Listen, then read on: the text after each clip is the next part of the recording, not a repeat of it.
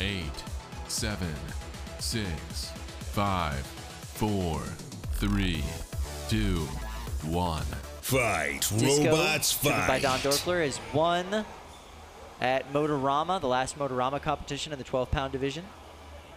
They actually ended up beating Drunken Peasant in that fight. Drunken Peasant getting second in that competition. And right now, they are somewhat stuck. They're going to get their one unstick. Ooh, that was such a gentle unstick from Fluffy. It was. Fluffy is so gentle today. Good job, whoever's driving Fluffy. I like this Smee-inspired long boy mini box there. I'm fairly certain it's not Smee-inspired. I think that is actually a Smeedle kit. What? I'm pretty sure. Whoa. Okay. Oh, you're right. Yeah, it's a Smeedle kit. Interesting. Smee partially funded their heavyweight robot by selling Beetle weight kit versions of their robot, their Beetle weight robot, and this is one of those. As a mini bot in the 12-pound division, I absolutely love it.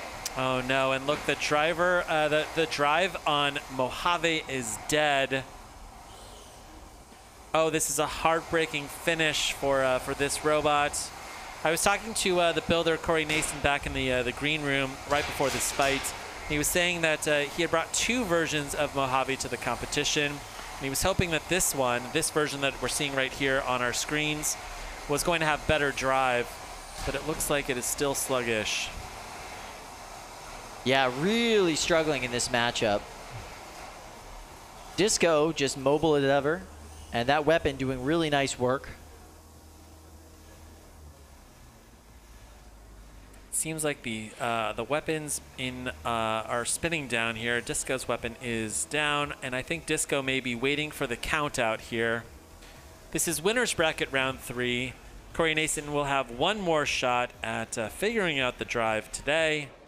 This is a Copperhead-inspired robot, and facing Disko from huge team member Don Dorfler. Oh, I see.